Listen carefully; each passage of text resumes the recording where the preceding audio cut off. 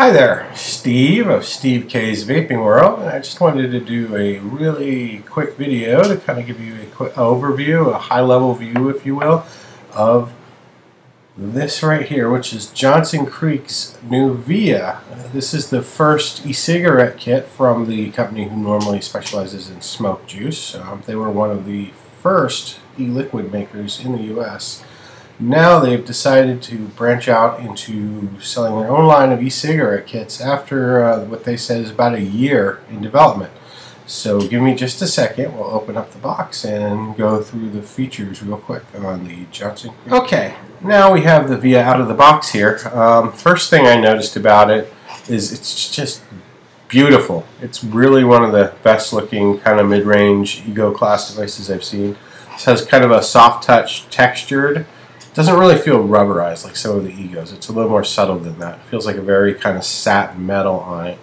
The cone slides right off rather than screwing. They use silicone here, so it holds on friction. Also, their cardos are just pretty too. Just the whole kit kind of has a really good fit and finish to it. One thing that's interesting is, you know, this definitely looks like an Ego, but if you put it up next to, this is a 650 milliamp Ego, for Ego C specifically. This is also 650 milliamp. As you can see, quite a bit bigger. I'm not sure if that was an aesthetic thing or what. Interestingly, this is lighter than this. So I'm not sure, maybe aluminum versus steel. I'm not sure, but it's really a light device. Some of the other features, cap comes off, also lights up when you hit it, pretty neat. Cap comes off, USB pass-through, charging, 3-click on-off. Basically, the story is they kind of completely designed this from the ground up to work with their juices.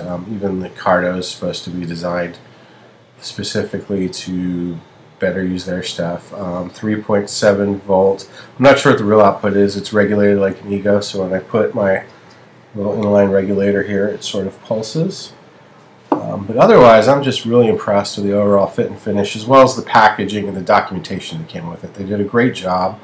I'll get more into the technical details and what I think the pros and cons of this guy are in the written review, which should drop this Monday, the 21st, 2nd, something like that. I don't know. Anyway, this is Steve K's Vaping World. I'll see you later. Read my review.